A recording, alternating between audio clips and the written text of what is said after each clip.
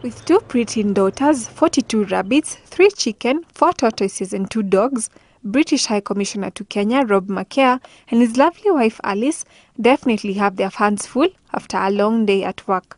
The family, which first came to Kenya in the summer of 2008, had previously lived in India and the US, where the ambassador served as a diplomat. Alice, who called the Kalahari Desert home for the first 6 years of her life, was thrilled when her husband received his Kenyan posting. And although her first experience in the country was embarrassing, Alice would not let it hold her back. I went to the British High Commission for the first time and before Robert had arrived. And I was absolutely desperate to try and make a good impression. And I tripped over the doorstep. That was my first impression of arriving in Kenya. You tripped. That must have been very embarrassing. It was. I hope no one saw, but it is a glass-fronted building. Macaire and their spotty daughters Nell and Molly soon followed, and they too fell in love with Kenya.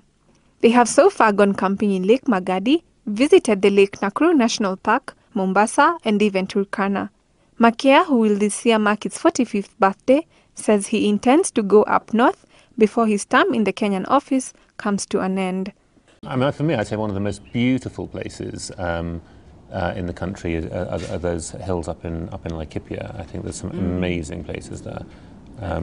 But there are so many different beautiful places. I mean, down by Lake Magadi as well. I mean, that's somewhere that doesn't always feature on the tourist circuit, but we went and sort of camped down there once. It was beautiful. Other than the country's landscapes, Macaire says he admires the spirit and nature of Kenyans. Alice echoes his sentiments.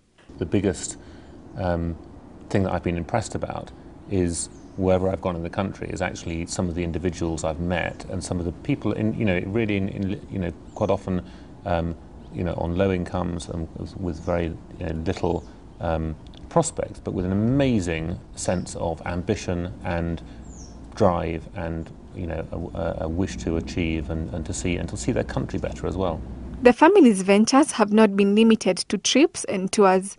The family has also acquired a taste for nyama choma and a variety of other local cuisines.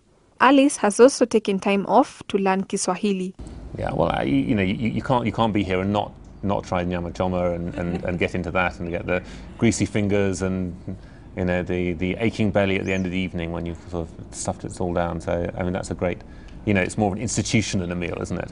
But while Rob is into nyama choma, Alice prefers to sit down with the average Kenyan family and share a meal. It is less important. It's the people that you're eating it with that actually are, and for us, I think for us the greatest honour was actually being invited into people's houses and actually sit down and have real food with them. That's the greatest pleasure. The couple, which first met in Romania, where Alice's parents worked as missionary doctors, likes to take walks and play polo with their daughters. As a family, we just don't like to sit still, really. We like to get on and do stuff. We've always been keen at horse riding, so we're doing a lot of that here. And including getting into playing polo, which is, we always believe in coming to a new country and trying something new. So we're doing a bit of that now, incredibly badly, I have to say. But I play. The only sports I play very badly indeed, but sometimes with enthusiasm. Macaire also says that their friends and relatives from the UK visit from time to time, especially when winter grips.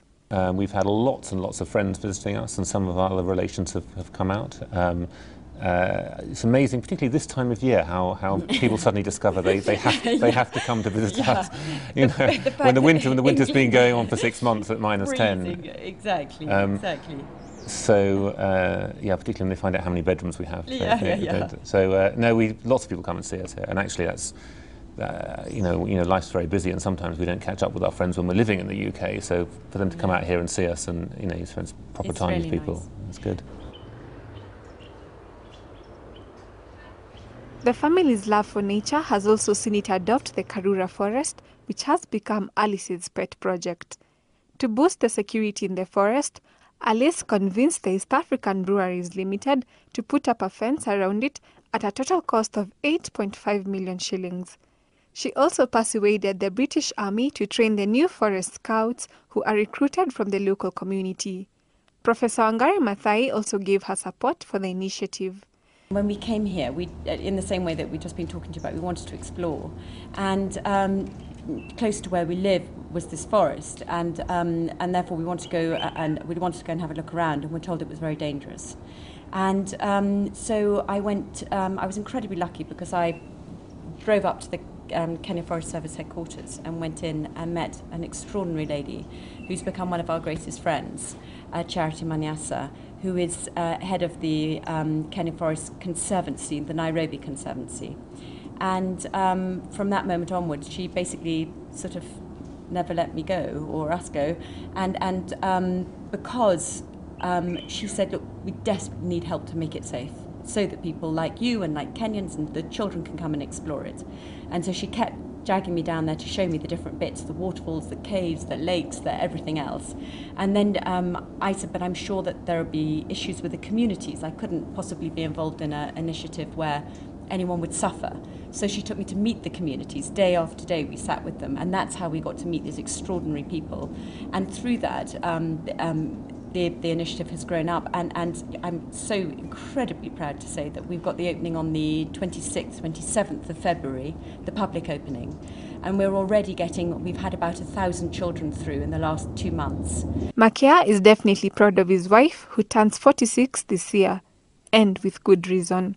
From the naming of their pet tortoises, Speedy, Gonzales, Lightning and Flash, to the responses they gave throughout the interview, it's obvious that Macaire and his wife have a twisted sense of humor which would keep anyone entertained. Reporting for Capital News, I'm Ambo Indonga.